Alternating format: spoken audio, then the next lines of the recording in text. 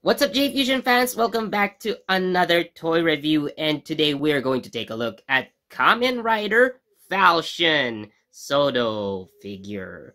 So, I was trying to decide which Sodo figure I'm going to get for this lineup. To be completely honest, I was really tempted to also get either the Elemental Dragon or the emotional dragon as well, but you know, I was deciding to get only one, and you know what? Since I don't have a lot of Sodo villain figures, I decided to get uh, Falchion for this review. So as you can see, this pose that he's in is the exact same pose that I took a picture of and posted on the JE Fusion Facebook page, and probably the same one that I'm going to use as the thumbnail for this video.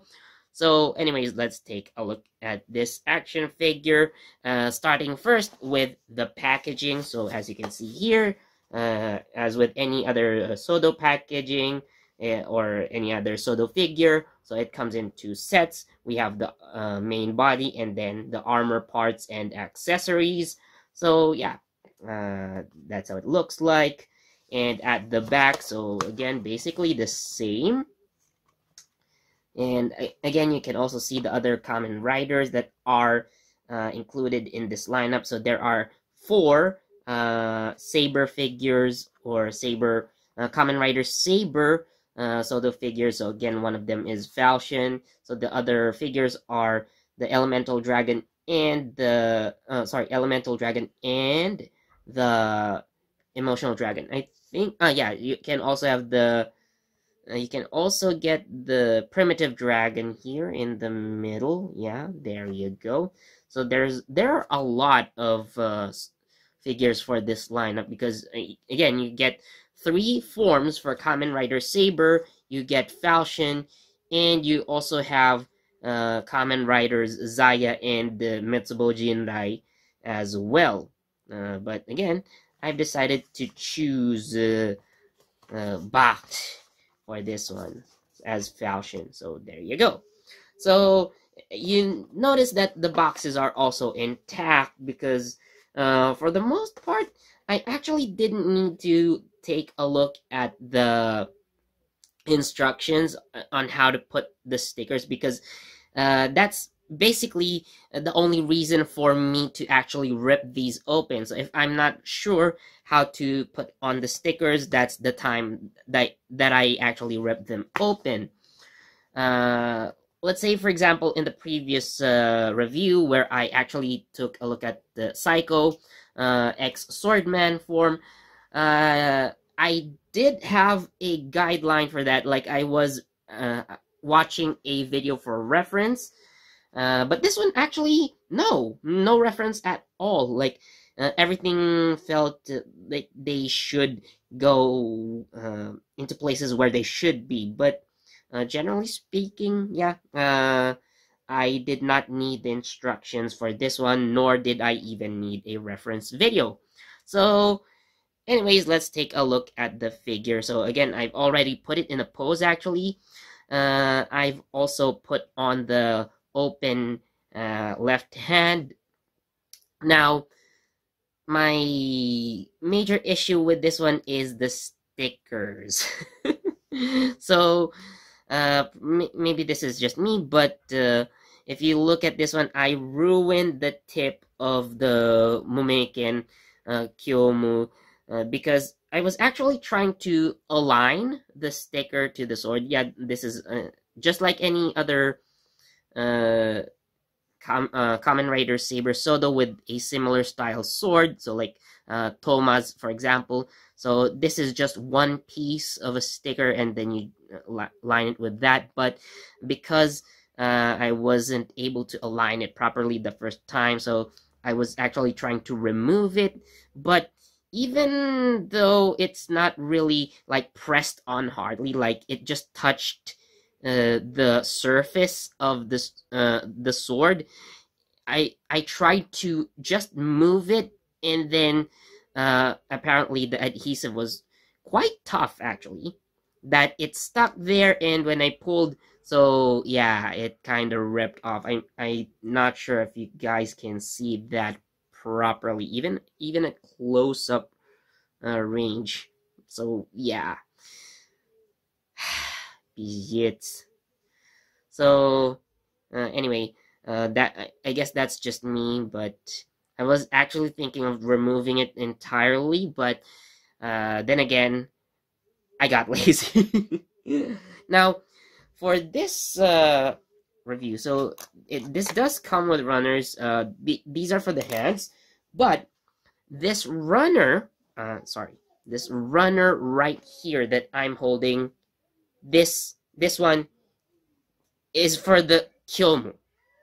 This one is for the sword, which is odd considering that the past figures that I have, at least the two Kamen Rider Saber Sodos that I have, which are Saber and Psycho X Swordman, the swords did not come with runners, which had me thinking, why? This is completely unnecessary, but that's just, something that you can throw away anyway. So yeah, that's my only mistake. There is also one, not really, at least for the body, maybe the eyes are, the eye stickers are not really that perfectly aligned. Actually, the left side, I don't think I was able to put it properly, but I guess no problems in general. Like, it still looks like where it should be. It just doesn't look equal. But if you look at the chest, so the lines on the chest, I don't know if you can see that properly. So looking at the chest, so those lines are actually individual stickers. So I'm going to show you guys the sticker sheet for that.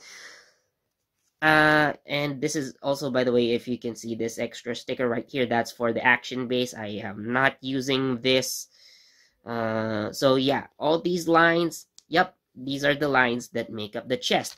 And if you look at the chest, there is a recess there. So it does go down, and you really have to be careful with this one. So fortunately for me, I was still kind of able to put them in place. There's just they just don't look aligned. I know it's not capturing properly on camera, especially when I have it up close, but yeah, because of this, I wasn't able to really get perfect alignment for these chest stickers. But overall, like, for the rest of the body, yeah, it's fine. So there you go.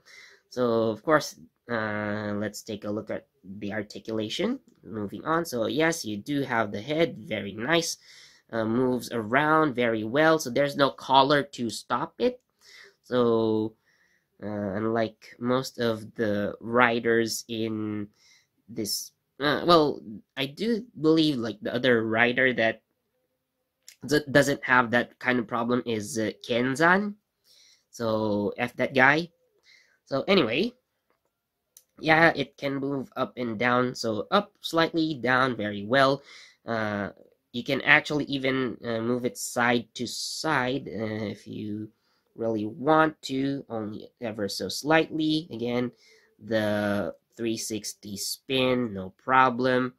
So for the arms, go up very nicely. 360 spin, and you can also see the elbow action right there. And I just turned it way too much, but yeah, you can actually turn it around. Wait, I think okay. I did turn it around so much, but yeah, basically 360 spin. There you go. The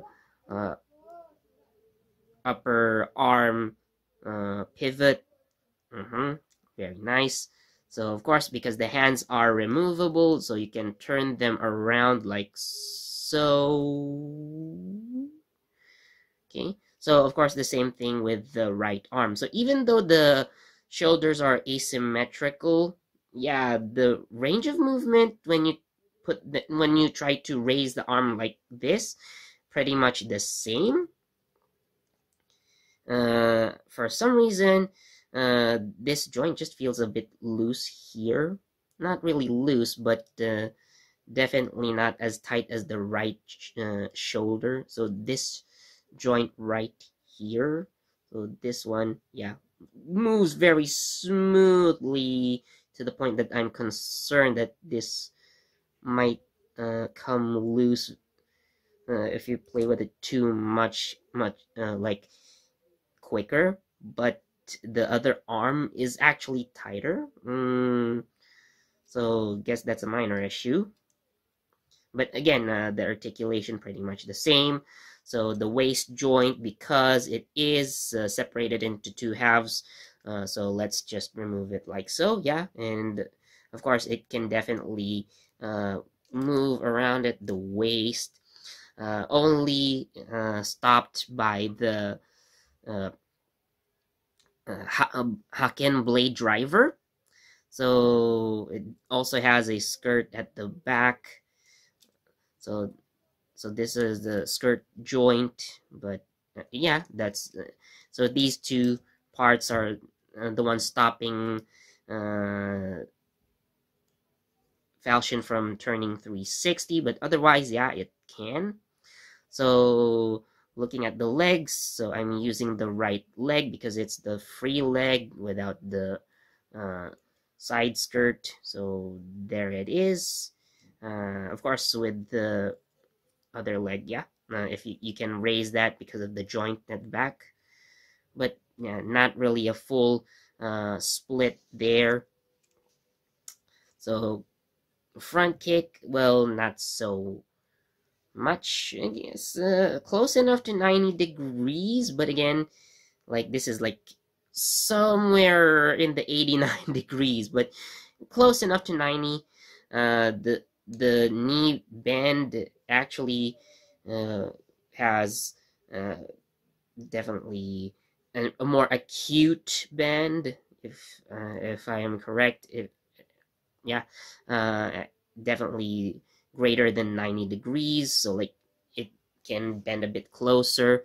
Of course, the feet are on a ball joint, so it can pretty much do whatever you want with the feet. Yeah, turn it around, and because there's a recess in here, you can actually position it like so to give it a more dynamic stance, and actually it helps with the balance. So again, when you pose these figures with an open leg stance, so it's no problem. And you know what, because this has very much this figure is very much capable of a rider kick, which I am going to attempt.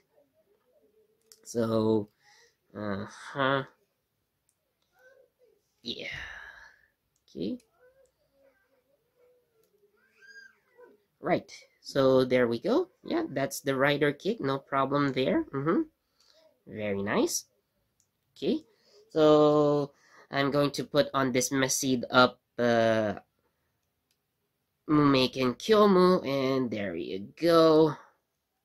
So rider kick with the sword. So that's how the blade looks like in the hand. So the hand guards are not going to affect his positioning. So yeah, very nice. I actually like the simplicity of this figure. I know, like the side skirt, sure, but compared to